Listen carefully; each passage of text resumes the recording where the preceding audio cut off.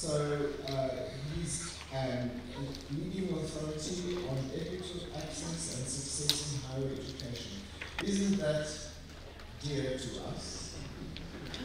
He has worked in the field for over 30 years. He founded the lead and leads the National Education Opportunity Network, which is the UK professional organisation for access and equity in higher education, and over 100 universities are members. He has also founded the World Access to Higher Education Day, which has reached over 1,000 organisations from over 100 countries. He is now leading the development of the World Access to Higher Education Network, which will take him to the work of the work forward. So he is also a researcher for UNESCO, the World Bank, the European Commission, the British Council, and the Association of Southeast Asian Nations. I must say, this is fantastic to have our last keynote talk to us about things that are very dear to both of our countries. Thank you very much.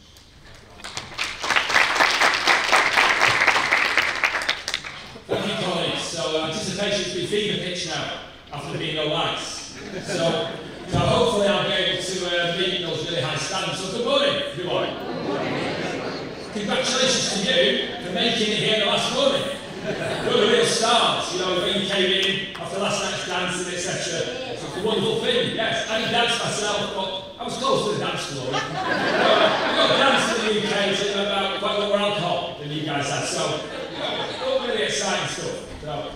So this morning, as Alan said, I'm going to speak to you a little bit about my own journey first, before I talk a bit about my work in the UK, then something about what's happening internationally, and try and really, I guess, place your work in that global context. But before I start, I mean, I know I'm the keynote here, but I guess for me, I've been here since Tuesday, and the real stars are the students and those delivering the programme who've come and spoke in the sessions, the breakout sessions about their work. They're the real keynote people. I'm just here to entertain you on Friday mornings, so that's what I'm here to do. But you've got your stars, so congratulate you for everybody who spoke. But at the same time, you know, some of us are very lucky to be able to go and speak in different places. And for a lot of people, it's a big deal to come and speak at a big conference like this and talk about your work. So I really recognise that, and I've learned an awful lot from being here. But firstly, I guess I want to talk a bit about how I came into this area of work. I mean, what binds all of us in here, I guess, is the journey we've taken. You know, for many of us, the work we do is built upon our own experiences, our own history. And I'm no different in that work. I've been lucky to be able to pursue through my career things that I believe in. Like you believe in the things that come from my own experiences. So I've got a first picture for you. This is a picture from the town that I grew up in. It's a place called Blackpool in the UK. And this is Blackpool Tower. So the founders of my town decided they would look at Eiffel Tower and build a smaller tower. We call it Blackpool Tower. To try and make it a bit like Paris, but smaller. Now, it doesn't sound the greatest idea from the outset, but Blackpool is a seaside resort in northwest England. It's near Manchester, and it's a small town. Now, it's called Blackpool because the sea is a bit murky. It's not kind of clear like your wonderful seas here in Africa. But Blackpool, fortunately, like many seaside resorts in the UK, has, over the last 30 or 40 years, had difficult economic times. In the UK and the country, seaside resorts tend to attract people to come on holiday, but also kind of attract a lot of poverty. So I didn't grow up underneath that tower. I grew up here. This is a high-rise estate in Blackpool. Now, relative to, and not relative to the experience you have here, relative to my country, this is one of the poorest parts of Blackpool, one of the poorest parts of England. Africa is really important to me because my father lived in South Africa from 1950 to 1965. Then he came back to England and then he had me. And he wasn't a campaigner, he was a builder. He had no academic qualifications, he travelled around, and spent a long time in this country. His heart was always in Africa. So when I was growing up, he talked a lot about this country. He had to leave. I won't tell you why, but he had to leave. But anyways, the point is that, yeah, that's where I came from. But I went to university. I was lucky enough to go from this place to this place. This is Trinity College, Oxford, one of the oldest colleges at the University of Oxford. And many of you will, I guess if you've heard of a university in the UK, you've heard of the University of Oxford, because of its profile and its reputation, etc. So for me, going from that council estate to that place, when I was 18 years old, and I left Blackpool once before that. I never left Blackpool, never even gone to Manchester, then I went to that. So that was a huge journey for me, and that transformed everything about my life. And from after leaving university and doing my doctoral studies, it became apparent to me that while I started as a lecturer, as a sociology lecturer, and I enjoyed teaching, and I still do some teaching, I really wanted to support and contribute my work to helping others take that kind of journey. Maybe not such a long journey, but that journey from places where you're told that you don't go to university, it's not for you, it's for somebody else. You're going to be a plumber or a builder, it's a fine thing, but if you want to go progress, you can't. You're giving those people the opportunity, supporting them to do so. So after some time working for the government, a government-led programme, which then was defunded by the Conservative government, which hopefully will be out of office a week today. Who knows? Well, it will be out of office a week today, so that for me is a great thing. Not that anyway, we'll go. And I went on to found this, as I mentioned, the National Education Opportunities Network. So NEON is a national organisation in the UK. It was, I'll say, founded just 10 years ago. And we support universities in the UK to work on access and student success, both parts of the equation. And I know our conference has been very much about student success, and obviously the concept of South Africa means that access is become less of an issue. But it's still very much an issue as well as success in the UK. So we found in NEON really, I guess, partly to support the sector, but partly as well, I think, this is again a reflection for me from this conference. I was here when you had that presentation from the lady from the department, and she used some difficult questions. And it came through there that, as well as having an initiative that brings people together and contributes to shared practice, you maybe also need a voice on these issues. We felt we needed a voice for the work we did in the UK, so that's how we founded NEON. So NEON was founded 12 years ago. We have around 100 universities as members of NEON. It's a membership organisation. We support them in their work through capacity building activities, through trainings, a little bit like you have here. And most students going into higher education in England are members of NEON. But it's worth pointing out as well that even, we think about England, we think about it as an old higher education system, and many universities, not just Oxford, have been there for quite a long time. But poorer students make up less than 10% of all students in England. So despite the work we've been doing for many years, for many young people from the estates, that estate at Wygrove has been demolished now and flattened and turned into something else. But those backgrounds still got an opportunity to go to higher education. So I continue to have this work, and I guess even after I could stop working, this still could be required. But that's NEON. But I guess that's the UK context. But really, I guess I'm also going to talk to you about the global picture. Because after we founded NEON, we also felt that we had kind of responsibility to work and collaborate with those from other countries. Because I was lucky to work with some people from particularly from the US and colleagues as well. And it became apparent that we weren't the only organisations working on this agenda. So for us, the global picture became really important. And we felt our mission wasn't just to try and support our students and our universities in our own country, but try and work out how can we work with others across the world. So we'll come on in a minute to what we tried to do in that area. Before we do that though, we're going to take a little step back from what happens in the UK and then a step out a little bit. And so think about what actually is this picture when it comes to inequalities in higher education, access and success. across the world. So what's the global picture? Okay. So hopefully you get most of that screen there. Let's start with a goal. UNESCO have a goal that by 2030 to ensure equal access for all women and men to affordable, quality, vocational technical tertiary education through the university. So there's a goal from UNESCO to try and have this equality of access. But what actually binds universities across the world? You know, in the university sector, we have a lot of conferences and in the UK section. We like to go and talk about how great our universities are, and how good our students are, and work research we do. What we don't like to talk about is the thing that binds all countries across the world when it comes to higher education. And that thing that binds them all is inequality. We did this report about 7 or 8 years ago called Drawing the Global Access Map. That's essentially what we tried to do, to look at all the data across the world, to work out exactly what inequalities in access and success look like across the world. We produced this map. This is our access map. Now, this shows you the data we found by social background, by gender, by other forms of data. And it's this map of the world, okay? So, for quite a lot of countries, we found data on social economic background with gender. Quite a few countries looked at gender, okay? There's only a few countries with no data. And a few countries that have data for Greenland.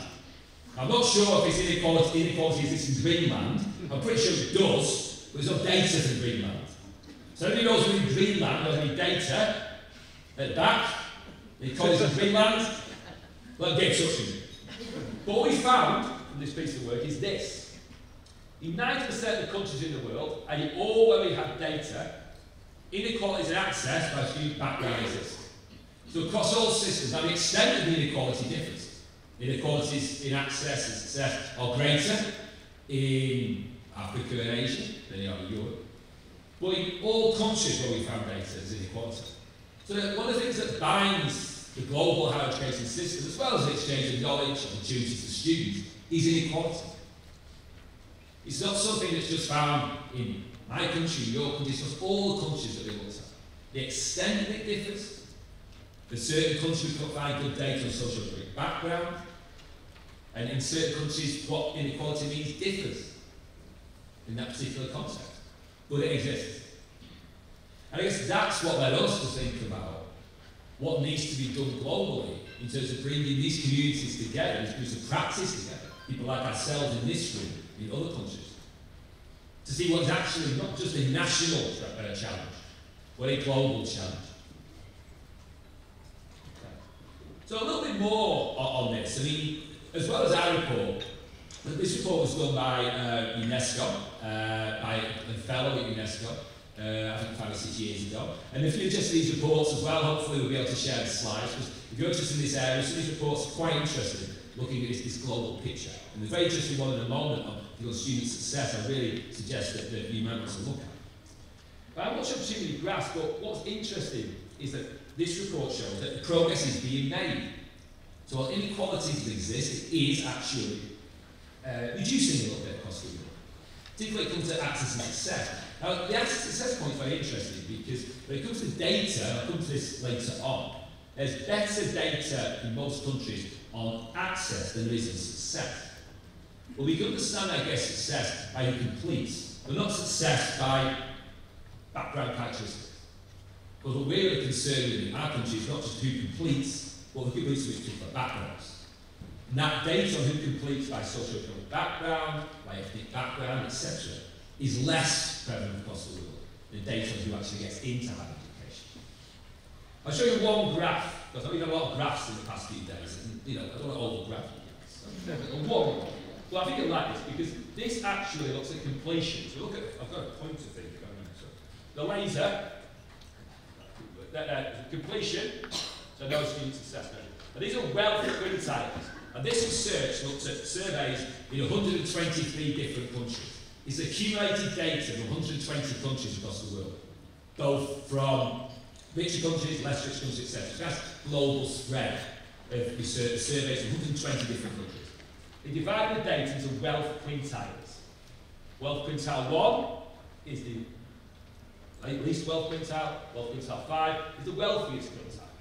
The only point just to make is to see that completion differs by wealth quintile across these 123 different countries.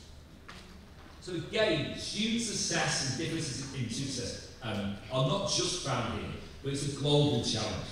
And this interesting piece of data shows that as well. So you see at the bottom, wealth quintile completion in 2 years, 10% for the least wealthy, going up to 46% for the wealthiest.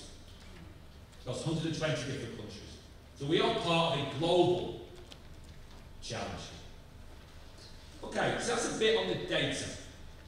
But as well as being interested in the data when we're trying to understand this global picture, let's know a bit about the policy as well. Okay. So this piece of research is one that was supported by an American foundation called LUBA, produced with our World Access to Education Day initiative, so I'll talk about it in a moment, about 6 years ago. This was an attempt to look across the world and get as much information as we could, looking at policy approaches to inequalities in access and student success. What this report found, the global survey of 110 countries, we found in 110 countries, less than 10% of these countries have a higher education equity strategy. So policy commitment is a huge issue. You apparently, by the look of it, have some things to work through with your policy makers. It felt that way the other day anyway. But you're the only country who has that, because policy commitment is a huge challenge when it comes to this issue across the world. Less than 10% have an access equity strategy, less than a third of countries have any kind of targets when it comes to success or access for emulated to equity in different particular groups. So again, and where there was, interestingly enough though, the countries where there was greater engagement, this is actually one of them. Because UK, Australia, Canada, US, here, there's actually great engagement in this issue. India to an extent as well. Certain parts of the less engagement. Europe, for instance, Western Europe, there's actually quite less engagement in this kind of issue. I'll tell you a little story about that. I was in Germany about 5 or 6 years ago, and I was giving a presentation. I was in a foundation in Germany, and they had taken a group of rectors or vice chancellors on a study trip to the US. When these rectors went to the US, they go to different universities, and the president of the university would give a lecture about the university. And by the second or third slide, that president would talk about issues like equity in that college. You know, which students go, which students don't go. And after the third or fourth university, the rector said to the person doing the visit, why are they doing that? Why are they speaking about who goes, who doesn't go, who succeeds in that university?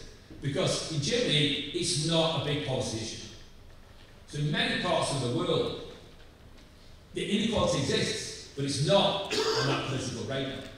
And that's one of the big challenges we face, political commitment, particularly in the environment we face at the moment. Okay, so not only have we looked a little bit at data and policy, we're also trying to understand a little bit about where we progress to now, which goes back to our UNESCO Challenge of 2030. So we did a survey of 300 stakeholders across the world just coming out of COVID, trying to think and understand, are we going to make any progress in this area towards 2030? This report we did called The Equity Crisis, Access and Success for 2030.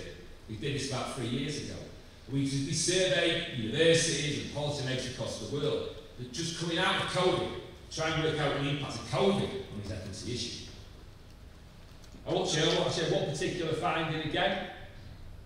90% of respondents, this is in 2022, thought between now and 2025, participation would increase, dropout would increase, attainment would fall, and graduate employment would decrease. So again, as well as the challenges of policy, availability of data, we also have that challenge coming out of COVID. I mean, a massive, only just being felt now, the generations coming through. I know I've heard some presentations today about this conference, about the impacts of COVID upon your students. But it also leads into a context that challenge of 2030. Will we achieve that inequality UNESCO want by 2030? Well, of course, we won't. And what will UNESCO do about that sort of question? So the final report I'm going to share, before I talk a bit about what we've been doing with World Access to Education Network and World Access to Education Day, is this report here. I would recommend particularly, this is one for you to look at, because this brings together across the world the kind of initiatives that, that you are working on. Because is there enough of that work going on? Again, is practice happening across the world, but who's bringing that practice together? What we see here is 31 case studies, including one on your initiative. But what it shows is this shows what the success factors when it comes to supporting student success. And these 4 factors here we listed, sort of things you recognise, I guess. Individualised support, mainstream of the institution, continuity, and information systems. But that report is really excellent. And it brings together case studies from across the world, not just, again, from Africa, from Asia, from Europe, etc. as well. So I really recommend having a look at that report. You're going to find out some of the things that happen across the world, which you might be able to translate into your own particular individual context. Okay, so that's a brief trip looking across the world at the data situation, the policy, whether things are going to improve, a little bit of insight to some of the case studies, work that we see, what factors, because 31 different countries make a difference for student success. So before we look at what we're trying to do in this area, what's the 4 big issues coming out for us, leading to our work in White? It's data, again, it comes out in your conference in those 4 days. It's a global challenge as well. Do we know what the differences are? And do we want to collect that information? What's really interesting, I guess, in some of the conversations I've had about not just collecting information, but letting it go as well. You're not the only situation in South Africa where governments who collect the information, but they don't want to disseminate it. And in some countries, they don't collect the information because what if you show another form of inequality, there's a political problem to deal with. Political commitment. How do we engender that political commitment to this issue?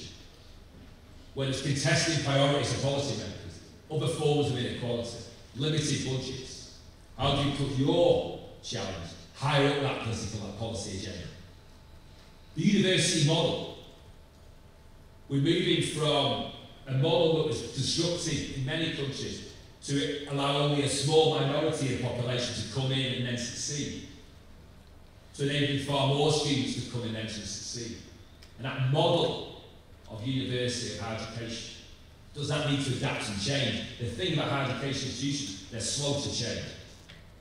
There's a merit in that, because they're built on structures, they're built on consultation, but of course at the same time, society moves quicker than they are.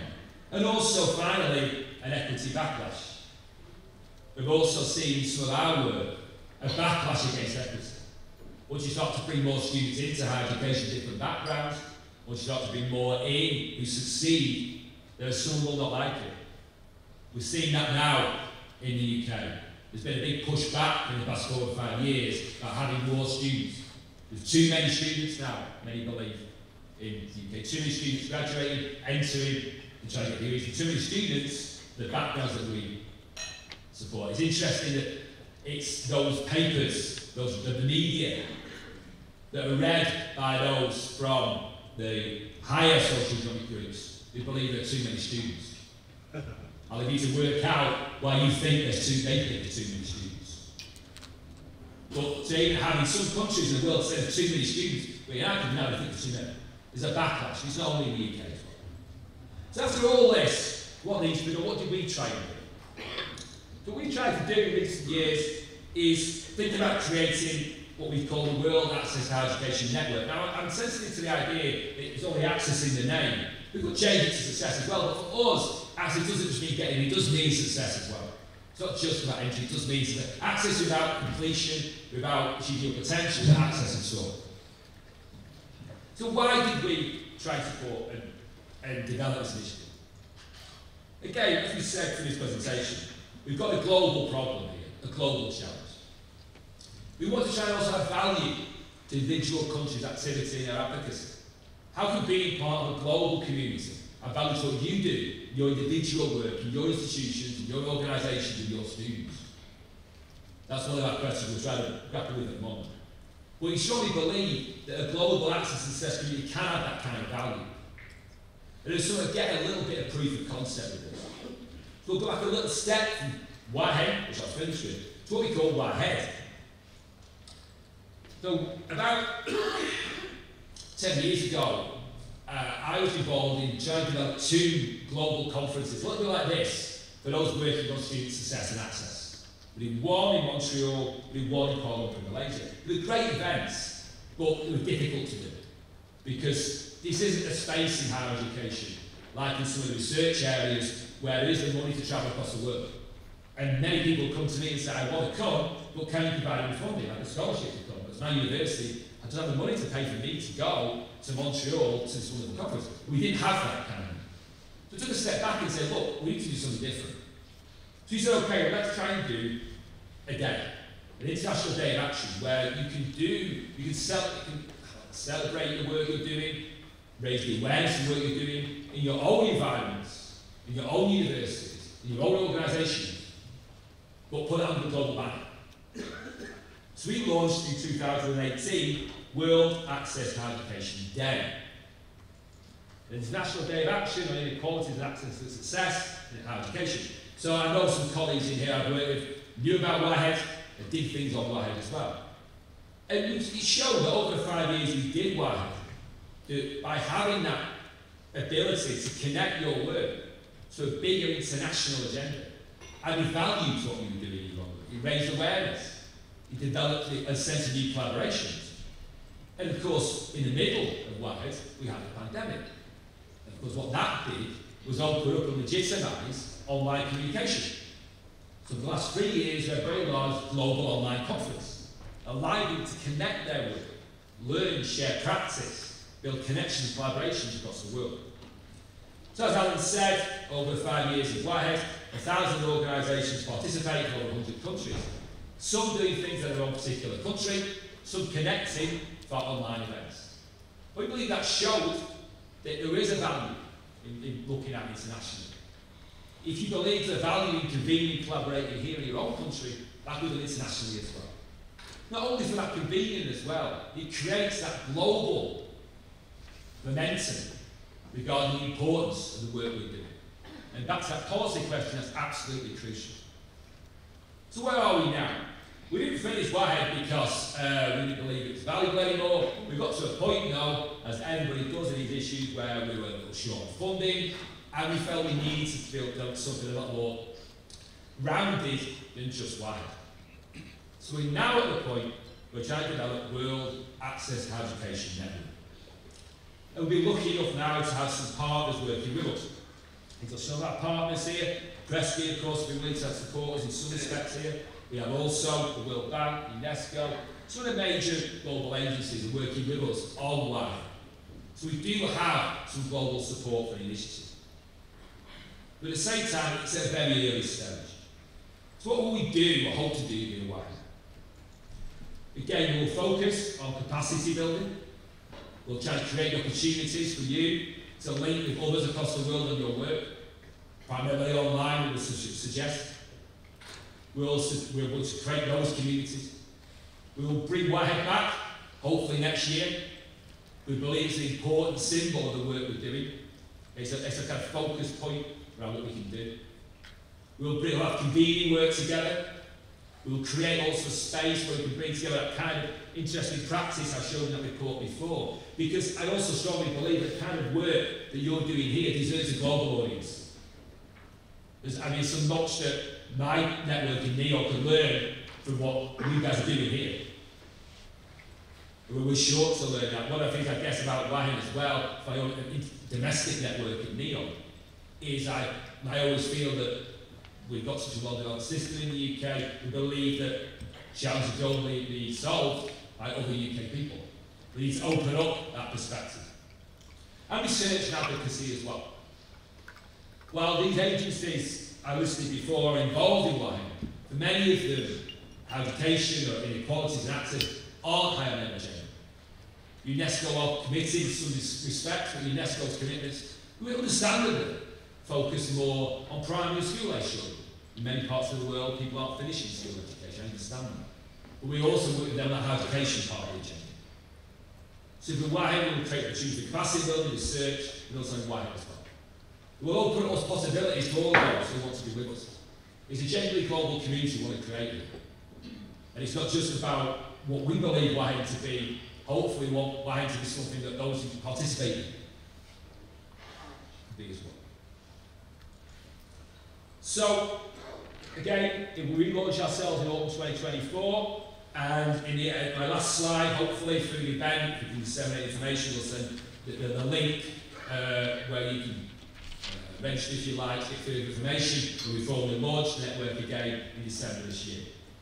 I guess that's the end, nearly, of my presentation now. Before I finish on Whitehead, I'd just like to say that it's been a wonderful experience being here, and I feel really privileged that Chris and allowed to come here. I would also say to you that, retain that belief in the work we do. That's so crucial and important.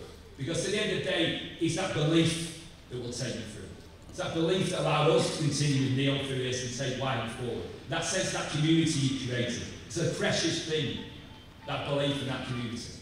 And I strongly encourage you to continue to have that. When you go back to your work, be nourished by the experience you've had in the last 4 days. I know you're part of that greater community. Because I know that doing this work in universities can feel isolating at times. You can feel you're the only person, the only team, the academics doing this, but you're not part of that. You're part of something more. You're doing something that really, realistically, is not just changing your universities, your country, by bringing more people into higher education, letting them succeed. You're changing that, you're changing the world. You know you're changing the world, they're going to tell you shouldn't be doing that. So good luck with that, and I'll have some questions hopefully. That's how to stay in contact, and thank you very much.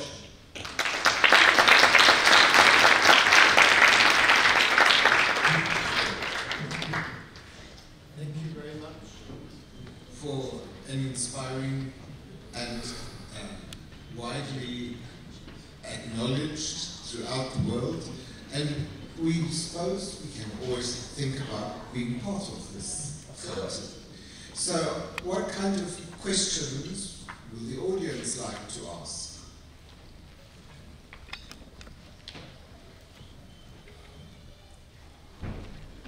Yes. Does it count? Yeah. That is coming.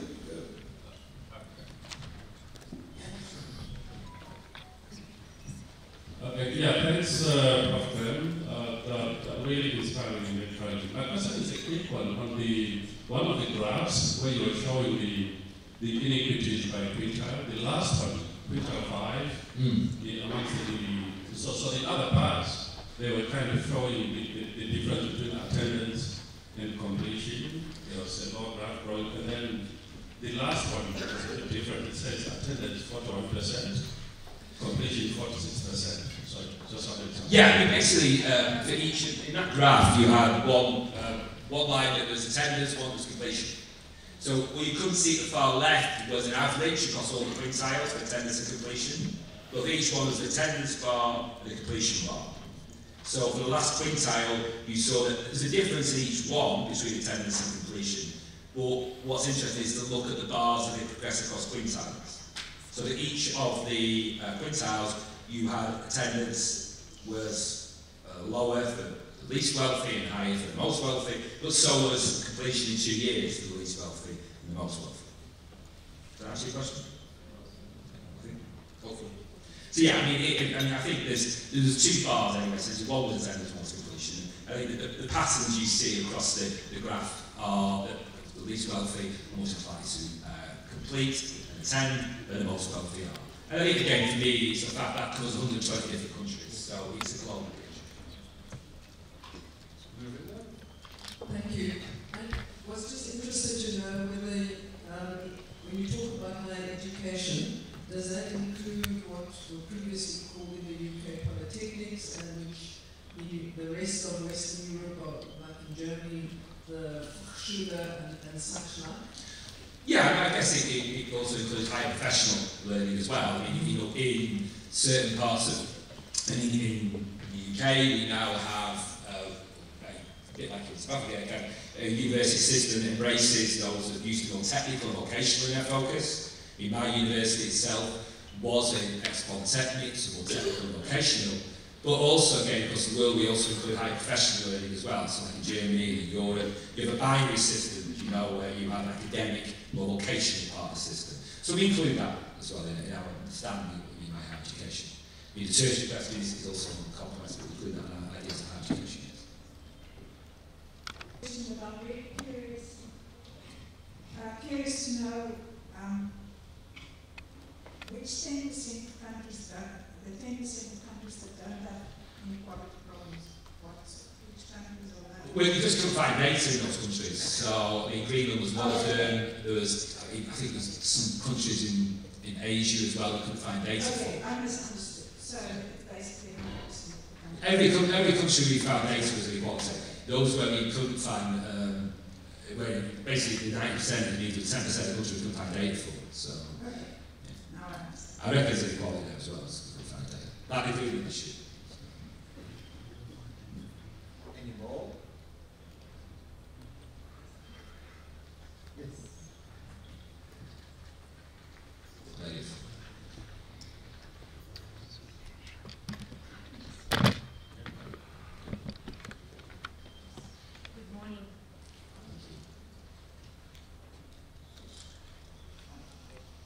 Thank you for that very bubbly presentation. I was curious about your NEON network. How do you keep this network alive? Who manages it? Well, we are supported by a combination of income from our events and also membership subscriptions. So all the 150 organisations pay a membership subscription to our NEON, and then we have our own 20 activities per year, including an annual conference, like this one. And members, non-members pay to attend those or participate in those events. And through that income, we have a small secretariat, myself and some others who manage and take the initiative forward.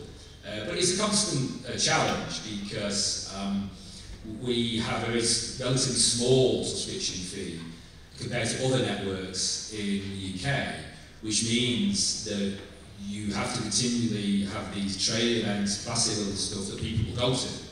And we're experiencing challenges at the moment because the UK, in England anyway, the higher education system isn't funded to the degree it needs to be. We're experiencing quite a lot of financial pressures. So in the past year, many of our members have been able to afford to send people to the capacity training activities. So we are experiencing those challenges.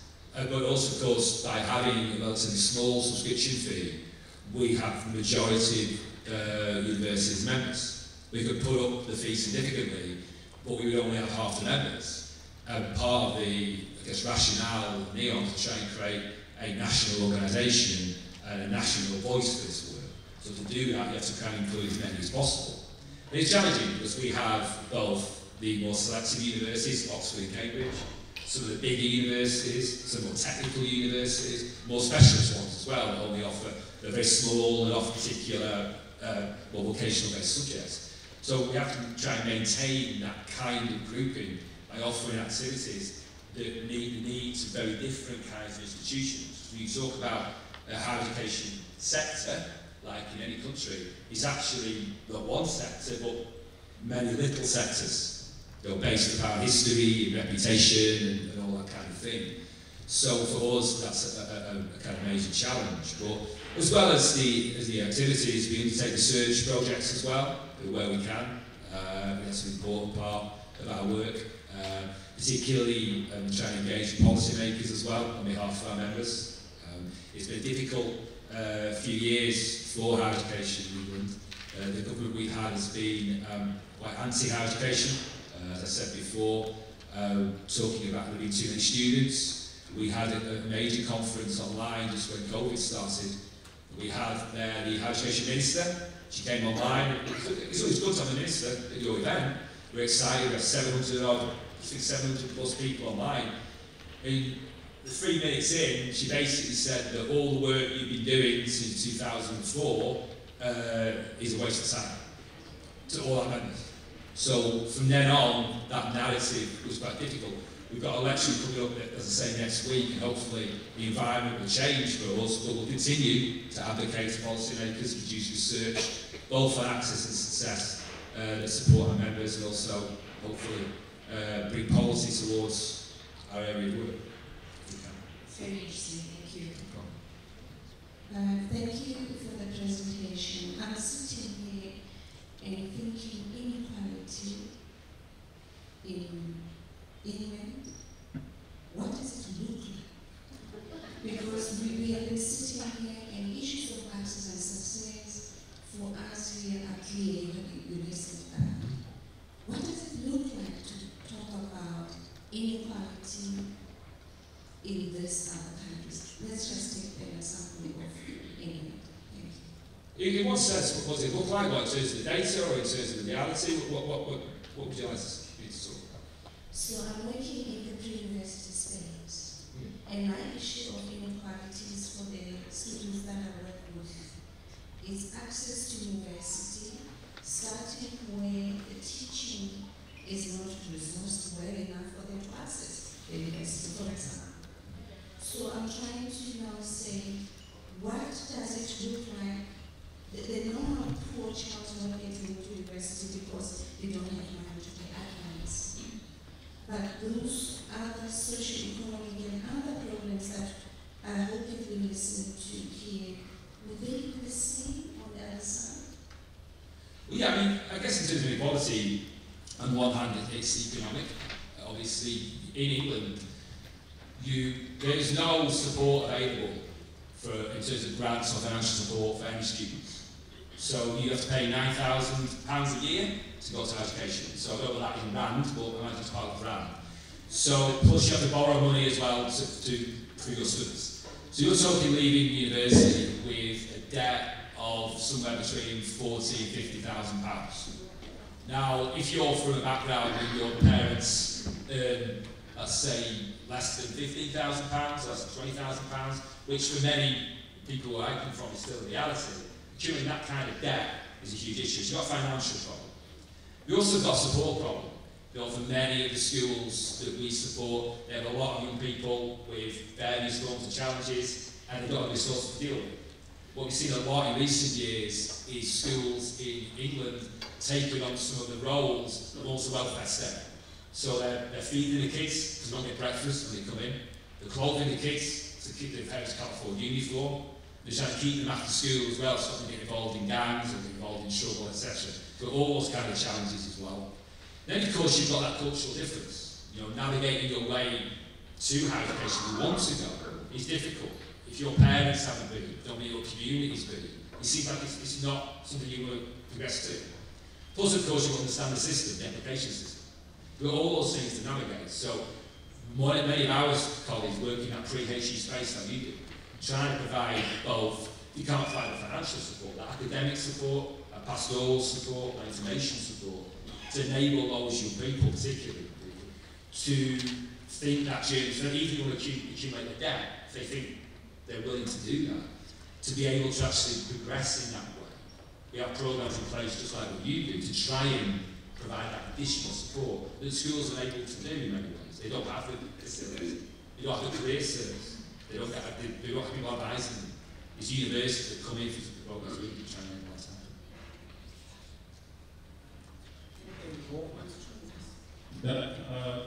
Another item for me again. This is around progression.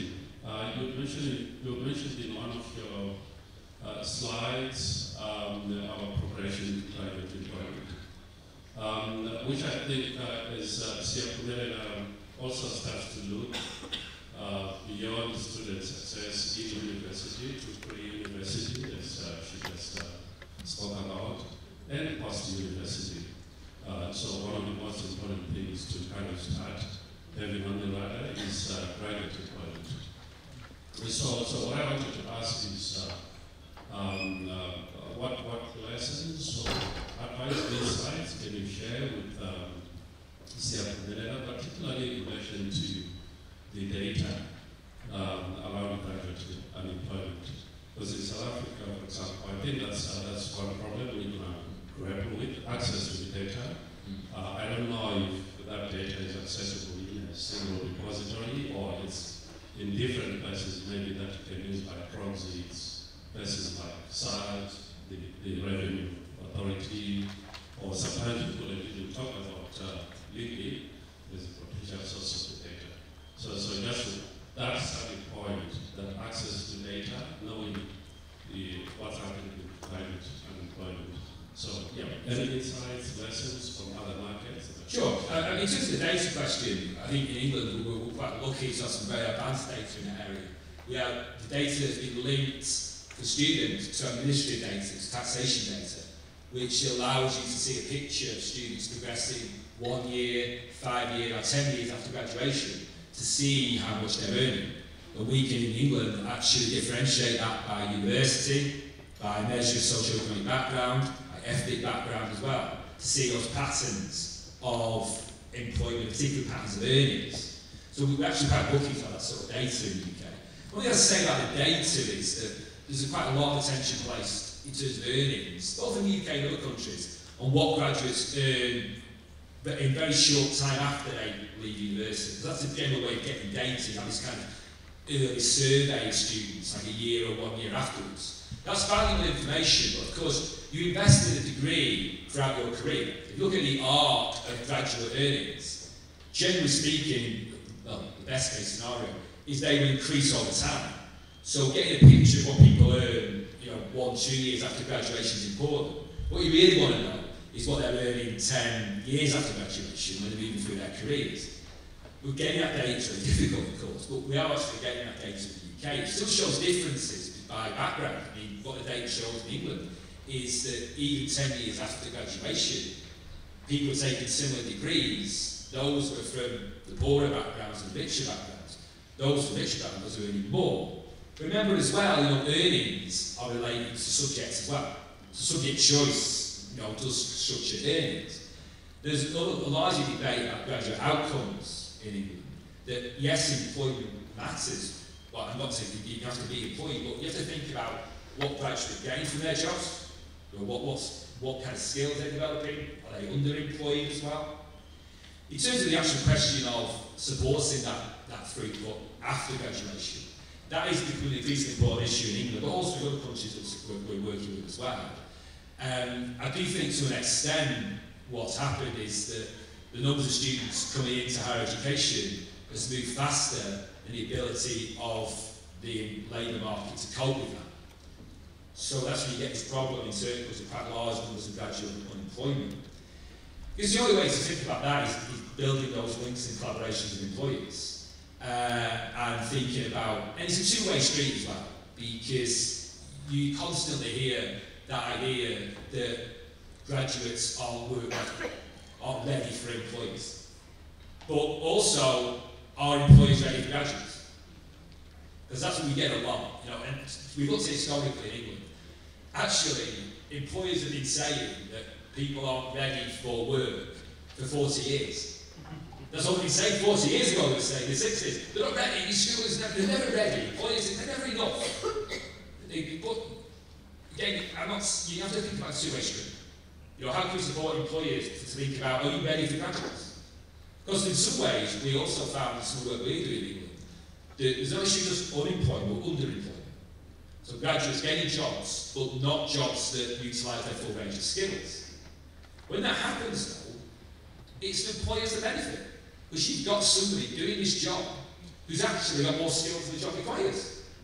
But it's not seen that way. So I think it's only about that collaboration, that communication, partnership working with employers, which we're trying hard to initiate in our network as well. You will get that understanding, that ability to absorb the skills coming out. So this is, of course, also about encouraging students to have graduate skills as well. And I think understanding that needs to think about employment through your degree is important as well, because we're kind of slow to get to that in England a bit, the idea of supporting students for employment after graduation being something that starts in year 1 and not just starts in year 3. And it's happening in our universities in England, but we're slow to get to that as well, to be honest, because we're having a chance as well. But we are getting there. Thank you very much for the interactions, and let's give another hand of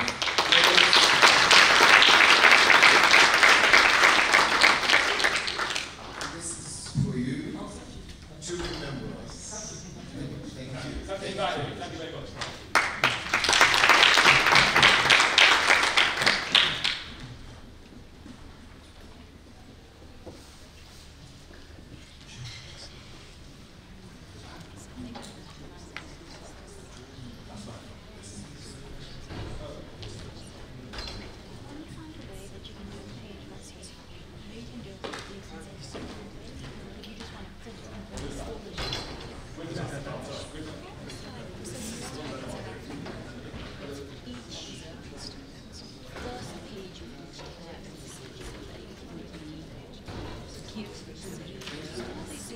podcast.